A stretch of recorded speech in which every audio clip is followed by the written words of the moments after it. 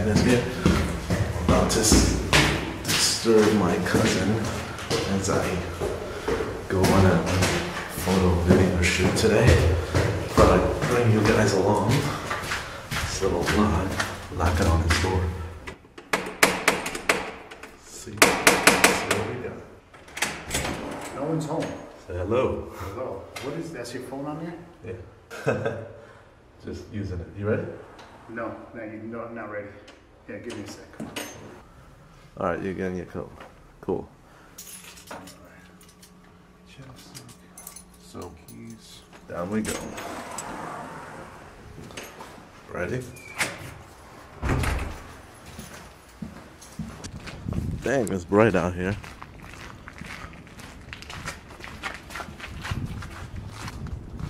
Car's over there. I think we should do find this. This funny that you talk so much about the Mark IV. Anyway, Magnus here. Today we're going to set up and do a test when it comes to using pretty much autofocus while recording yourself. Autofocus is easier, especially when you're doing this type of vlog type of setup. But I have my cousin here. His name's Manny. Say hi. Hi. Yeah, he said hi. But his style is that he prefers manual focus when doing these type of vlogs versus autofocus. In my last video, there was a lot of debate when it came to professionals using manual focus versus autofocus, and that real pros don't use autofocus. Well, this is not that type of professional shoot. Again, this is just a vlog, but this is just one example of where autofocus definitely, in my opinion, is something that I'd recommend using versus anything else. Now, autofocus, manual focus, here we go. I don't know if I'm going to change his opinion or whatever he's doing, but we're going to try it out. Let's get this thing going. This is going to be a full 15-minute thing.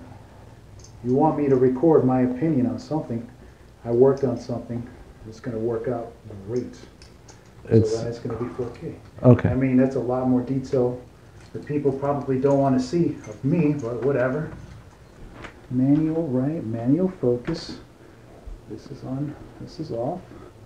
First we're going to set up my settings. White balance, ISO, HDMI in, battery. This battery, what kind of batteries it take? Canon, right? Yeah. Because this is becoming a very boring video, me trying to set this up. Now what you see here in this particular part of the video is us setting up the camera settings for both what the look that he wanted to accomplish in his shoot and testing the actual focus. Right now he's checking the lens, but he's also then checking the actual screen, that little video that he's using, to make sure that he's in focus, and then adjusts it back and forth until he gets it just right. That took several tries, but let's see how it turned out when he's done. Once again, there we go. So you got two scenes. All right. Ladies and gentlemen, welcome to the Magnus Show. What the? The Magnus Show? Stop copyright infringement. No, this is going to go on your channel, right? Yeah. Welcome to the Magnus Show. My name is Manny. Let's do this again. What's up, everybody?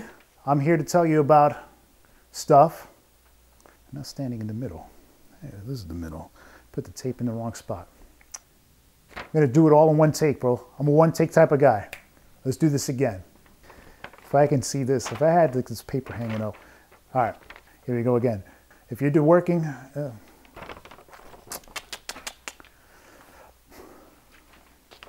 anyway, let's continue, my friends, for the yada yada nonsense that I'm talking about that he has to edit.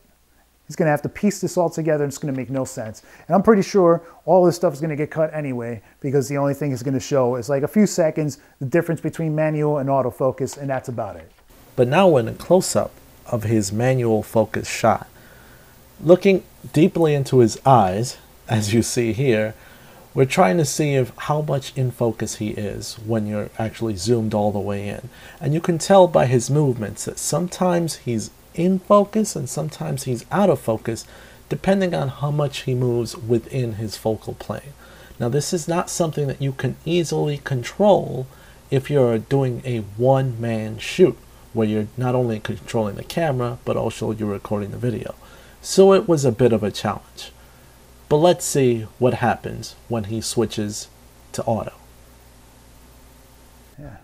Lady, yeah. Look at the footage, baby. Look at the footage. All right. The whole point of that was actually because I am a person who loves manual focus, doesn't really like autofocus. When it comes to multiple subjects on frame, and in frame rather, as opposed to just one subject like me. But I'm saying in general for everything, I would use manual focus. The reason being is because I have control over everything that I do. Speaking of control over everything, if you look at this autofocus shot, the camera is taking full control of the focal settings in this shot. So as you can see, his eyes are always in focus. Now let's take this a step further. Let's compare a still frame from the autofocus, which is on the left, and the manual focus on the right. And it's pretty easy and plain to see that the autofocus did a lot better job of keeping his eye in focus during most of the shoot. Where he had fast moments, where he was moving around the frame a lot, that was a challenge, but for the most part, he was in focus. Now in this footage, we're going to look at him as he reviews both the auto and manual focus shots and give his summation. Make sure that you're in focus for everything you're doing and that the picture quality is good. That's about it. But when it comes to other things where it's not a blog and you're not just focusing on yourself, then that's when it actually becomes a thing. If you're recording yourself in a situation like this where you set up the camera and it's pointing at you and no one gives a rat's ass how you're setting it up, or if it's an autofocus or manual focus, no one really cares. But either way, you got the point. And at this point, I hope we all get the point. Hit that like, share the video, subscribe, and thank you. It really means a lot. And of course, you can make my day if you subscribe today. This is Magnus, and that's Manny, and we're out.